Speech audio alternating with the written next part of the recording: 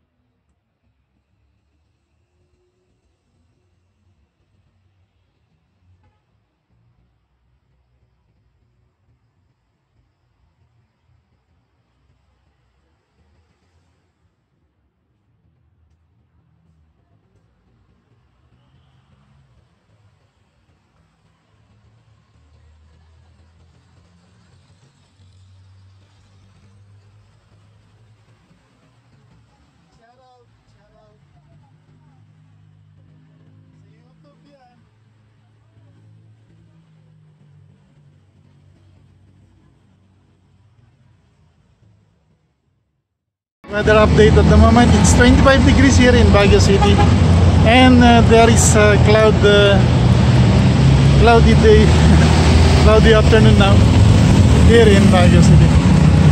Hopefully it won't rain, but the forecast says that it will be rainy during the afternoon.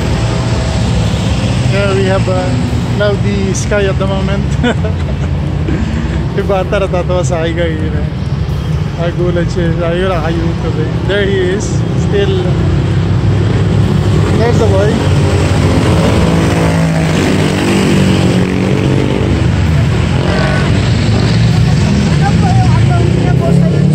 Mr. Arnoldz. Thank you po. Thank you. Bye po. Yan, tinanong niya ako kung what is my YouTube account. And hopefully he will be inspired in my videos also. And again, it is cloudy. We don't have any sunlight here at the moment. So it's cold wind rushing here, and I can see a lot of people moving. Stay tuned guys, I'll go down along Session Road. Here is my spot always. Kaya may mga magandang dilag here at my side. Nakita ko sila. Ayun, no?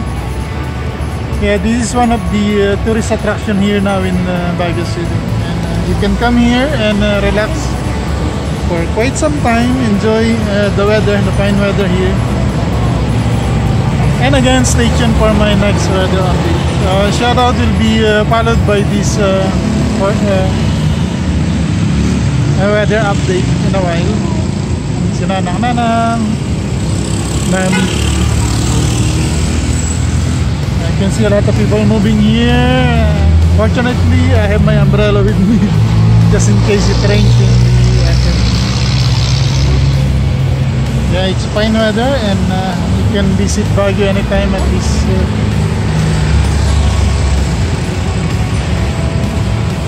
day. Hirap mag-vlog. Again, stay tuned for more. Tayo sa ayos sa landmark. Stay tuned for more, guys. And again, hopefully I could give you a lot more. And I'm getting inspired with my on how to shoot my videos nowadays. Again, stay tuned for more and shout out, follow this one. If you're watching my video, just leave your comment. I will shout you the following day. This is my first weather forecast and normally I do shout out on my first weather forecast. Again, stay tuned for more. This is Mr. Arnoldz. If you haven't subscribed to my channel, please do subscribe, share, like, and comment on it. Peace out.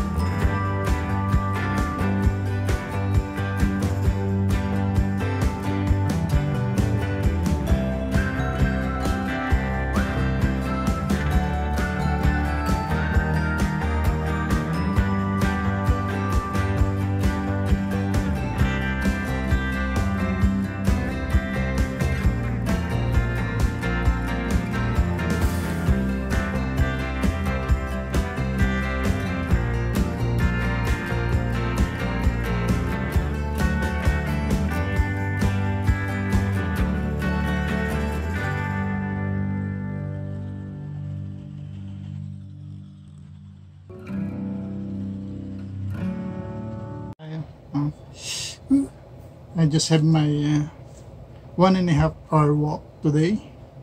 It's very healthy. Hindi na natin kailangan ng maintenance. Ito, shoutout. Yung regulars, ulitin ko na lang yun. I recorded it yesterday. So, this is the new mga viewers natin, o mga vloggers that has visited our channel. And this is my appreciation and saying thank you. Just shout out to you. Apologies, your link is not yet there. I'm still working on it. I'm still studying it. I'm just new in this kind of thing. So the previous comments are made by a pobreng blogger. She's doing do-it-yourself stuff. It's very nice content. Just continue it, ma'am. And kesa yung mukbang, this is much better than mukbang. Mukbang is just eating in front of a camera. I don't know. Others are doing that for the sake of what? You have something to eat. I don't have anything. Ma'am Pobreng Vlogger, shout out. Thank you very much for visiting my channel again. And again, continue your content. That is a very unique content, and hopefully there are something that I could discuss to you later on. But for now, just continue, just enjoy it. And since it's almost festive season here in the Philippines, I think those do-it-yourself gifts that is very cheap and everybody can do it, you should share it to us from now on. Another new YouTuber from Zamboanga, Bay Dort. Bay. Bay. Dudong si Bay. Inyo in YouTube. He's having mixed content. Bay, just continue what you're doing. That's what I'm saying. If you're new in YouTube, you don't know what to do, what specific content you would like, just do whatever is making you happy now. And later in the day, later on in your YouTube career, you'll find your niche. And eventually, you'll be very happy with that. I'm very sure. And you will become artistic too. This is another tip that I will give later on. Another OFW Ventura then, shout out. She's doing live stream. And she's currently in the UAE at the moment. Hopefully, I'm correct, UAE. Aywa. Sabah Al-Khair. Sabah Al-Nur. Ma'am Ventura then, I hope I could join your LS soon. I've been very busy. The thing is that when you find your niche here in YouTube, your actual content, you're happy with that, you become artistic. And along with the video you are taking, there is a drama. You can see the drama itself. Although it is just a temporary walkthrough, like I'm going to this road and I'm filming it. But you yourself, you know, there is some drama there. There is a story behind that thing. That's the best thing. When you find your niche here in YouTube platform. Shout out Ventura then. Thank you very much for dropping by again and for commenting on my videos. Guys, if you are visiting my channel, please do comment on the latest video, because that is where I pick all those new shout out portion, new names for the shout out portion here in my channel. Another one is from Macau, Bob Mario. Kasama niya si Bob Maria. Bob Mario, parang Bob Marley, di ba? Bob Mario. Galing niya eh. Pero Bob Marley is about music eh. This guy is doing personal vlogs and mixed content in his channel. Later on, if you want some help, just PM me on my channel. I have my YouTube there. You can go to my YouTube, or especially here, I'll just give some tips to you, because I watch one of your video and you're saying you're not familiar in talking to public places. Well, the thing is that you're a YouTuber. A YouTuber is a star by itself. It is a give and take. So, whatever you do, they will be looking at you. Some will ignore you. But nowadays, when you hold your camera like that, everybody will be looking at you. I've seen a lot of person here, and when I'm doing my shoutout portion the other day, and a lot of people are just looking at me. They're amazed. And syempre, baka nakakita sila lang. So, yun. Syempre, teach na tayo, di ba? That is your channel. You are the star in your channel. So, do whatever you want, whatever you're doing now. It's a mix content you are having now. So, just continue sharing it. Continue to share the beauty of Macau. Meron tayong Macau din dito eh. Si Gretz Pauline ng TV. Macau din yun eh. Ang ginagawa niya nga yung paglalakad niya, tapos pinapakita sa atin. Which is very, very good. Why? If I'm a certain viewer and I can't go to your place, what will I do? I just watch your videos. The thing is that you create something there. When you find your niche, you will experience what I'm experiencing now. I'm becoming more artistic. You're like a film director shooting this film and showing it to the audience, to the public. Shout out Bob Mario. Just continue, sir. Thank you. Another is Lloyd Tioson from the US. Sir, shout out. This one big channel already, and I just visited this channel showing personal vlogs mostly. Mixed content. If you say personal vlog, there will be mixed content for sure. Different kinds of because you still doesn't get the actual content you like.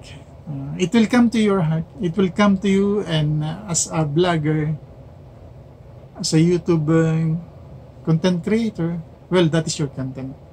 So just focus on that and let everybody knows that you have that content. I started the same thing. I have my opportunity to show my bus ride, my boat ride, like that when I was in Dubai.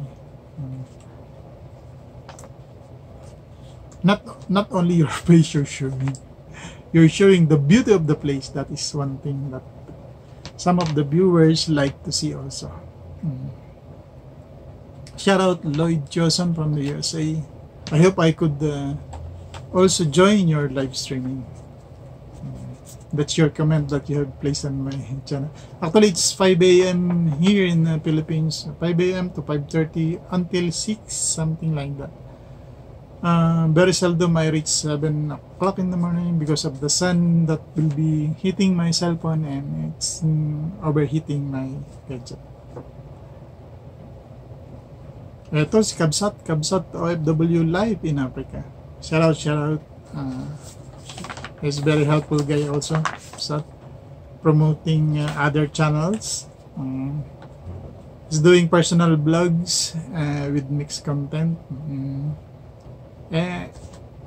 He like to vlog, so whatever is in front of him, I just show it. And it is good. It's good as long as you are happy on what you are doing. The thing is that I'll give you this tip. This is particular must. Okay, what you will do when you shoot like that, it could be at the center, or at the left side, or at the right side. See that there are 3 kinds of shoot immediately. So nakapokus ka lang na ganyan, pinapokus mo yung isang yung subject mo. It could be at the center, on the left side, or at the right side. One good tip to you. And later on I'll have another tip because I'm enjoying it. While I was shooting this morning, stay tuned guys for my premiere. So very, very good walk from Mines View Park to Panagbenga Park. What I do, I walk. So it took me around 1.5 hours because I do some, it's a mix, video and photos. It's a mix what do you call that? Mix ingredients. I'll try to come up with a very good presentation. That maybe I'll just try it. It's my first time doing it, and it came to me that why not mix photos and videos. You will see a Marcos mansion here in Baguio City, dilapidated, and hopefully the government should there is a structure to be built in that area. Hopefully they don't cut all those trees. Daming puno, ang daming puno. Hopefully the developers integrate that those trees in their design. They don't have to cut it. Why cut? If you can have that as part of your design. In the middle of the building, there is those trees. Please, guys, please, if you know some architects, please integrate the trees or living matter there. Don't remove it. We need those trees actually. It's getting hot actually here in Baguio because they're cutting a lot of trees. Stay tuned for more. Again, shout out for my new friends in here, new viewers, and again, stay safe, be healthy, and be happy.